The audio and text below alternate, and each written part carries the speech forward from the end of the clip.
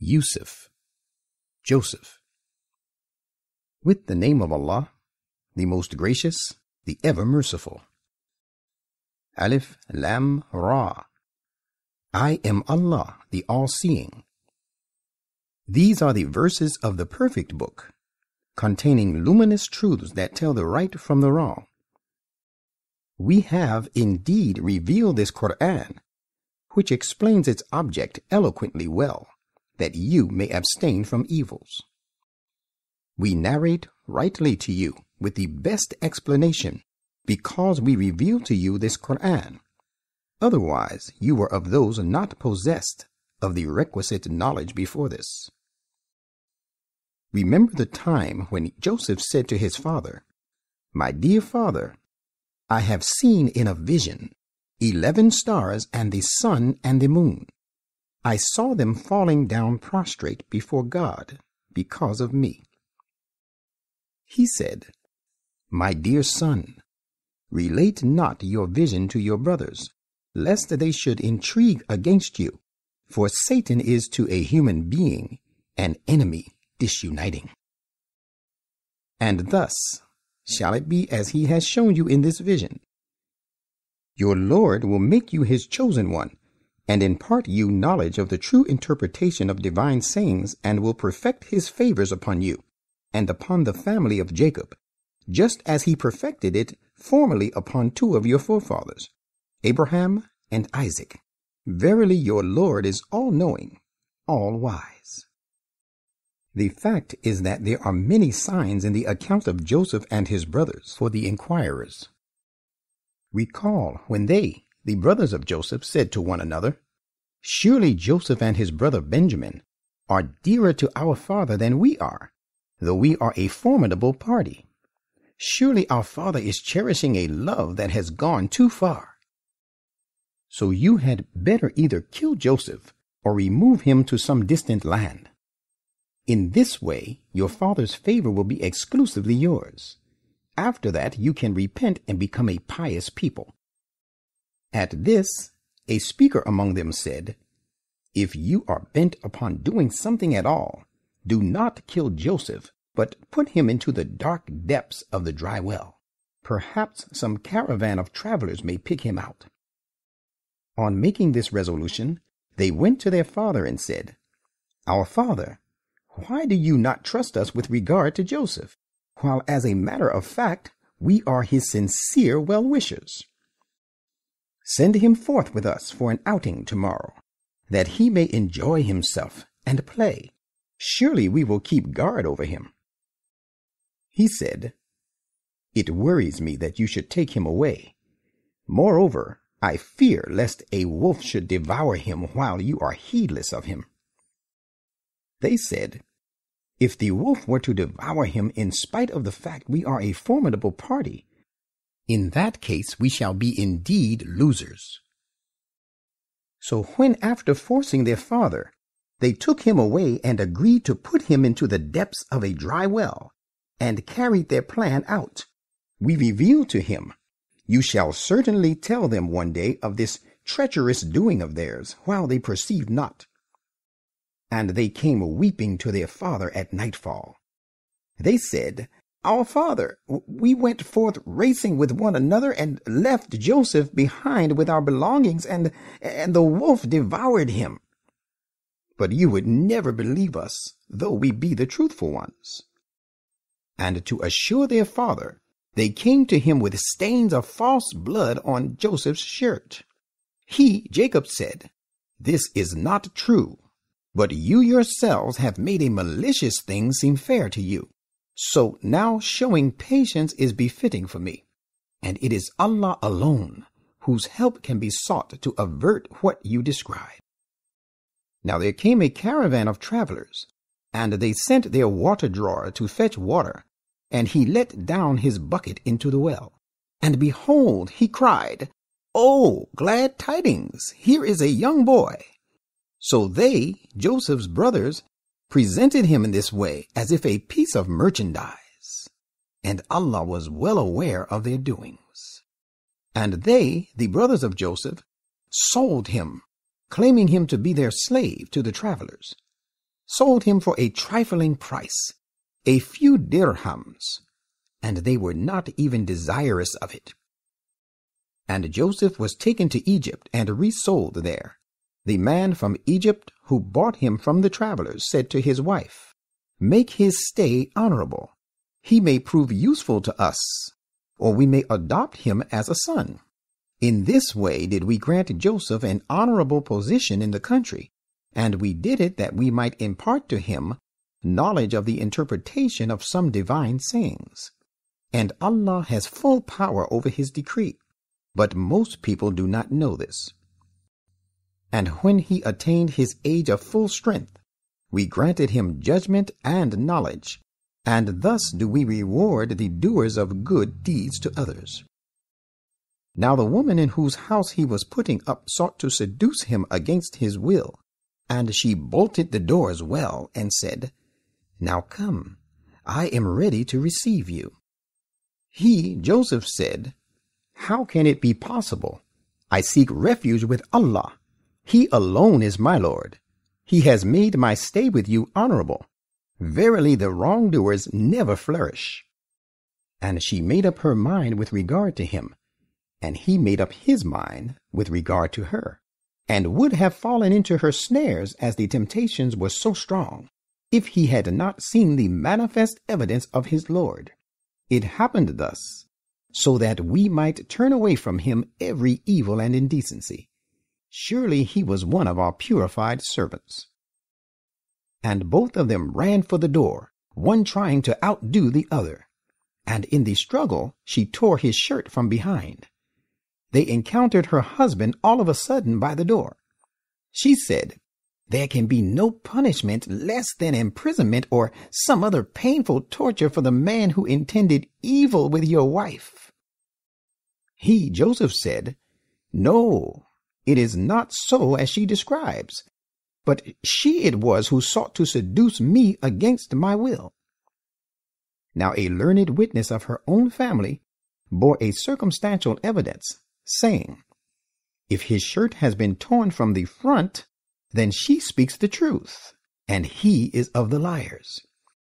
But if his shirt has been torn from behind, then she is a liar, and he speaks the truth." So when he, her husband, saw his shirt torn from behind, he at once understood the truth of the matter, and said to his wife, "This is surely a deceiving device which you women practice. Your cunning device is indeed great." Turning to Joseph, he said, "Joseph, leave the matter alone. And you, woman, seek forgiveness for your sin. It is you, of course, who are at fault." And the women talked in the city. The wife of the Aziz seeks to seduce her young slave against his will. His love has indeed penetrated deep in her heart. Indeed, we see her in obvious error in going too far in her love. And when she heard of their sly whisperings and taunting remarks, she sent for them and prepared a repast for them. Then on the women's arrival, she gave to each one of them a knife to eat fruit therewith, and said to Joseph then, "Come forth in their presence." So when they saw him, they found him a dignified personality, and cut their hands through wonder, and said, "Glory be to Allah! He is not a human being. He is but a noble angel." She said, "So you have seen. This is he about whom you blamed me. I did seek to seduce him against his will, but he preserved himself from sin.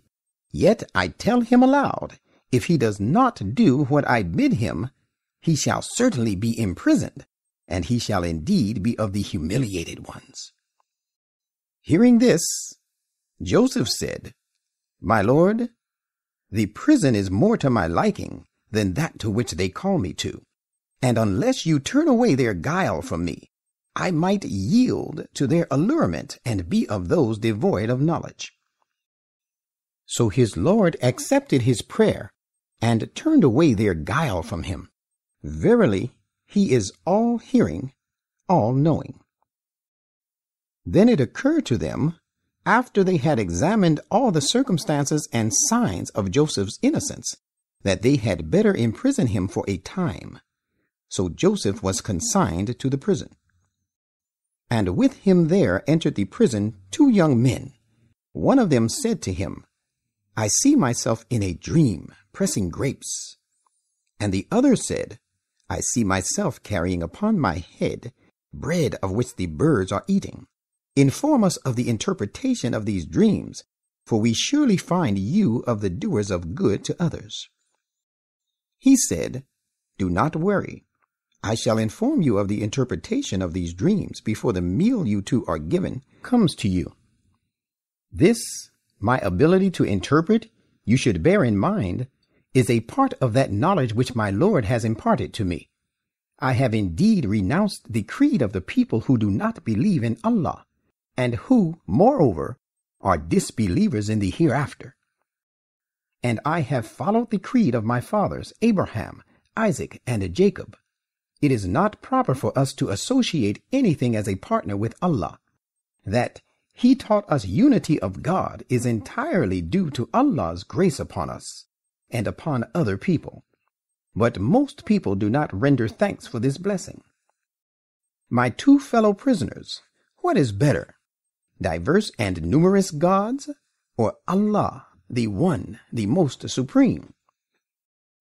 You worship nothing apart from Him, but some mere imaginary names coined by you and by your fathers.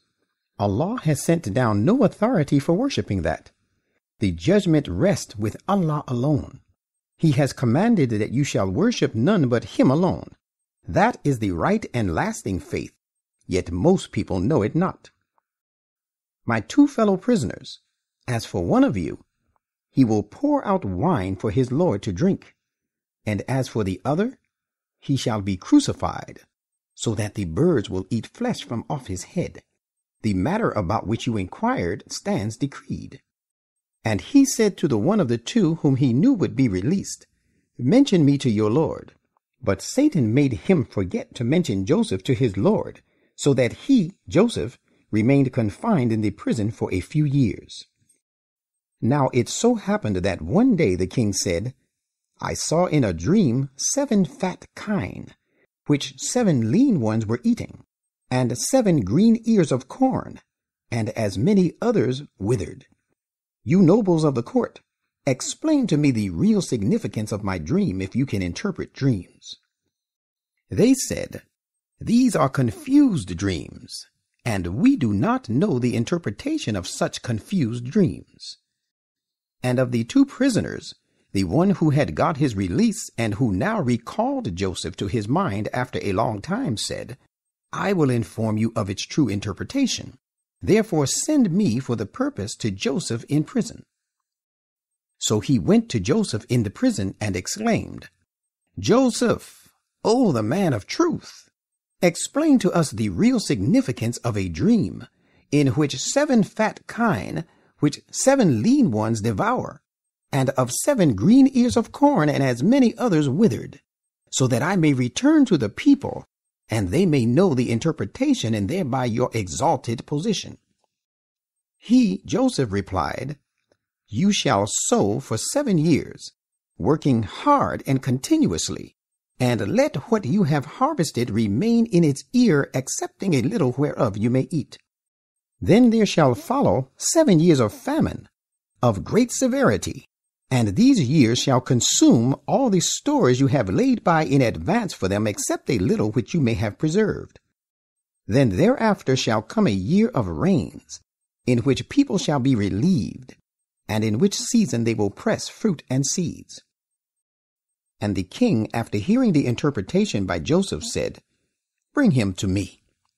But when the messengers came to him, he said, Go back to your lord, and ask him on my behalf, how does the matter deserving of your attention stands with regard to the women who cut their hands? For my lord has full knowledge of their crafty designs. The king then sent for the ladies, and to them he said, What was that important matter in reality that you had in view when you sought to seduce Joseph against his will? They said, He kept away from committing sin for the sake of Allah. We did not perceive the least evil intention on his part. The wife of the Aziz said, "Now the truth has come to light at last. It was I who sought to seduce him against his will, and most surely he is of the truthful." When the news was brought to Joseph, he said, "This course of action I adopted so that he, the Aziz, might know that I had not betrayed him in his absence, and that Allah suffers not the device of the unfaithful to succeed. Yet I do not hold myself to be free from weakness, for the commanding self is surely prone to enjoin evil, except on whom my Lord has mercy. My Lord is, of course, protector against sins, ever merciful." And the king said, "Bring him to me. I will make him my special attaché." And when he, Joseph, came and spoke to him, he, the king, said, "From this day you hold a notable position of honor and trust with us." Joseph said, "Appoint me over the treasurers of the land, for I am a careful keeper and possessed of knowledge of the job." That is how we granted Joseph high power in the country. He wielded authority therein wherever he chose. We bestow our mercy on whomsoever we will, and we suffer not the reward of the doers of excellent deeds to be lost. Yet those who believe and have been guarding against sin and dutiful shall have a much better reward in the hereafter. And in the years of famine, Joseph's brothers came from Canaan to Egypt, and they presented themselves to him. But though he knew them, they recognized him not. When he had provided them with their provision, he said, "When you come next, bring me your brother from your father's side. Do you not see that I give full measure of corn, and I am the best of hosts? But if you do not bring him to me, there shall be no more measure of corn for you from me, nor shall you find access to me." They said, "We will certainly persuade his father to part with him, and we are sure to do it." And he said to his servants, "Put their cash, they paid for the corn, in their saddlebags," and to himself, that they may recognize it as benevolence when they return to their family, and perhaps they may come back with his brother on this account. So when they returned to their father, they said, "Our father, a further measure of corn has been denied us, unless we take our brother Benjamin with us. Therefore send our brother with us, that we may have our measure of corn, and we will surely be able to take due care of him." Jacob said, "Shall I trust you with him, as I trusted you with his brother before? Allah is the best guardian, and he is the most merciful of those who show mercy." And when they unpacked their goods, they found their cash too returned to them. They said, "Our father, what more should we desire? Here is our cash returned to us. And if Benjamin accompanies us, we will make the best use of it. We will bring food for our family, and we will take care of our brother, and we shall have the measure of a camel load in addition. That measure of corn we have already brought is a light one, and so little and insufficient." He said, "Never will I send him with you until you give me a solemn pledge in the name of Allah that you shall surely bring him to me, unless it be that you yourselves are beset with difficult circumstances." When they had given him their pledge, he said, "Allah shall be guardian over what we have agreed." And he also said on their departure, "My sons, reaching Egypt, enter the city not by one gate, rather enter it by different gates. Yet I can avail you naught against the decree of Allah. The decision only rests with Allah. In him do I put my trust, and in him let all who would trust put their trust in the like manner." And when they entered the city after the manner their father had bidden them, it could not at all help them against the decree of Allah. All that it came to was that Jacob's desire he had in his mind was thus satisfied and his purpose achieved, and he was surely possessed of knowledge, because we had imparted full knowledge to him. But most people do not know these things. When they entered upon Joseph, he betook his brother to himself for restful lodging, making him his personal guest. He, Joseph, said to Benjamin, I am your real brother, Joseph. So now do not grieve over what they have been doing. When he had provided them with their provision, someone put a drinking cup in the saddlebag of his brother Benjamin. Then it so happened that a crier called, O men of the caravan carrying the corn, you are most surely thieves. They, men of the caravan, said, turning towards them, What is it that you are missing? They said, We find the king's measuring vessel missing, and added, Whoever restores it shall receive a camel load of corn as a reward. And one of them said, I am surely responsible for it. They replied, By Allah, you know well that we did not come to commit mischief in this country, nor are we professional thieves. They, the Egyptians, said, What shall be the punishment for this theft if you are proved to be liars? They replied, The punishment for this is that he in whose saddlebag this vessel is found shall himself be the penalty for it, and so he himself shall be confiscated as its forfeit. This is how we punish the wrongdoers. Then he, the king's herald, began the search with the sacks of others before he came to the sack of his brother Benjamin. Finding the vessel therein, he brought it out of his brother's sack. That is how we contrived for Joseph to keep Benjamin with him. Otherwise he could not have taken his brother according to the king's law. Yet it came about as Allah willed. We raise in degrees of rank whomsoever we will. And over and above every possessor of knowledge, there is one Almighty God, who is all-knowing. Joseph's brothers said, If he has stolen, no wonder a brother of his had also committed theft before this. But Joseph kept it secret in his heart, and did not disclose it to them. He simply said, You are a worse case, and Allah knows best what you are alleging. Brothers of Joseph said, O noble chief, surely he has an old father, advanced in years, so retain one of us in his place. Surely we see you to be of the doers of good to all. He said, God forbid that we take anyone except the one with whom we found our property, for otherwise we would of course be unjust.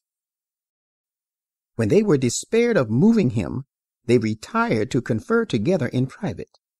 One of their leaders said, Are you not aware that your father has bound you to a solemn pledge in the name of Allah? And how before this you fell short of your duty in respect of Joseph? Never will I therefore leave this land until my father gives me permission, or Allah, who is the best of judges, decides the matter for me. Return all of you to your father and say, Our father, your son has committed the theft. And we say no more than what we know, and we did not witness him stealing, and we could not be guardians over what was unseen by us. And you may inquire of the inhabitants of the city we were in, and of the people of the caravan, carrying the corn we accompanied. We speak nothing but the truth. So when reaching home, Jacob's sons gave all this information to him. Jacob said, Nay, it is not so. Rather, your baser selves have embellished to you another abominable thing. So now showing patience is befitting. It is not far from the grace of Allah to bring them all to me, for he is indeed the all-knowing, the all-wise. And he turned away from them and said, Oh, my grief for Joseph! And his eyes were drowned with tears for the pangs of grief, and he was suppressing his sorrow. They said, By Allah, you will not cease mentioning Joseph until you are consumed away for some disease or become of the perished. He replied, I complain of my anguish and of my sorrow to Allah alone, I know from Allah what you do not know. Go, my sons, and make a thorough search for Joseph and his brother. Do not despair of Allah's soothing mercy. Verily, none but the people who deny the truth can ever lose hope of Allah's soothing mercy. And when they, Joseph's brothers, came again before him, they said, O noble chief, distress and poverty due to famine has befallen us and our family. We have brought only a scanty amount of money. Give us nonetheless full measure of corn, and show us charity. Surely Allah rewards the charitable.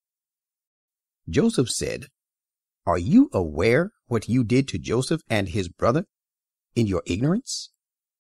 They were startled and said, Are you Joseph? Yes, you are Joseph indeed. He said, Yes, I am Joseph, and this is my brother Benjamin. Allah has indeed been gracious to us. As a matter of fact, he who guards against evil, seeking refuge in him, and patiently perseveres, will find that Allah suffers not the reward of the doers of good to others to be lost. They said, By Allah, Allah has surely exalted you above us, and we have indeed been guilty. Joseph said, No reproach from me shall be on you this day. May Allah forgive you. He is the most merciful of those who show mercy. Go with this, my shirt, and lay it before my father. He will come to know the whole affair and as well believe, and bring to me the whole of your family. So when the caravan with the corn departed from Egypt, their father said, If you do not pronounce my judgment to be weak and unsound, let me tell you that I do scent the power of Joseph. They, people of Joseph's household, said, By Allah, you are still suffering from your old delusion. And when the bearer of the happy tidings came to Jacob, he laid it, the shirt, before him, and he became enlightened about the true state of affairs. He said, Did I not tell you that I know from Allah what you do not know? They said, Our father, pray that our sins are forgiven to us, for certainly we have been sinful. He, Jacob, said, I will certainly pray to my Lord to forgive you. Surely he is the most forgiving, the ever merciful. And when they all came to Joseph, he betook his parents to himself for a restful lodging, and said, Enter the city, if Allah will. You shall always be safe and secure. And he took his parents to the royal court, and they all fell down prostrate before God because of him, and he said, My father, this is the real fulfillment of my vision of old. My Lord has made it come true. He has been gracious to me, indeed, when he released me out of the prison and brought you from the desert. This all happened after Satan had stirred up discord between me and my brothers. Surely my Lord is beneficent to whomsoever he pleases. He it is who is the all-knowing, the all-wise. Addressing his Lord, Joseph then said, My Lord, you have bestowed a part of the sovereignty upon me, and it is you who have imparted me true knowledge of the significance of divine sayings. O you, the originator of the heavens and the earth, you alone are my patron in this world and the hereafter. Let it be that I die in a state of complete submission to you. Let it be that I join the righteous. Prophet, this narrative is a part of the important news of the hidden realities which we reveal to you. You were not present with these enemies of yours when they agreed upon their plan against you, and they are still hatching subtle plots. And many people, even though you ardently desire it, will not at all believe, while you ask them for no wages for it. On the other hand, this Quran is but a source of eminence and glory for all humankind. And many are the signs in the heavens and the earth, which they pass by, turning away arrogantly from them. In fact, most of them believe not in Allah, without at the same time ascribing partners to him. Do they then feel secure from the coming of an overwhelming punishment on them from Allah, or the sudden coming of the hour upon them, taking them unaware? Say, this is my path. I call to Allah. I am on sure knowledge verifiable by reason, and so are those who follow me. I believe that holy is Allah. I am not of the polytheists. And we sent none as messengers before you, but they were men from among the people of the townships to whom we revealed our will. Have they not then journeyed in the land, and seen how was the end of their predecessors? Indeed, the abode of the hereafter holds out better promises for those who guard against evil and keep their duty. Will you not then refrain from disbelief and unrighteous deeds? It always happened with the previous messengers as well. They went on with their teachings, till when those messengers despaired of believing on the part of their people, and they, the people of their nation, thought that they have been told only lies in the name of revelations, our help reached these messengers suddenly, delivering those whom we pleased. Surely our punishment is not averted from the people who sever their ties with us. Most assuredly, the narratives of the people gone by contain lessons for the people possessed of pure and clear understanding. This Quran is no forged narrative. It is a fulfillment of those prophecies contained in the scriptures which were before it, and is a detailed exposition of all things, and a guide and a mercy to a people who believe.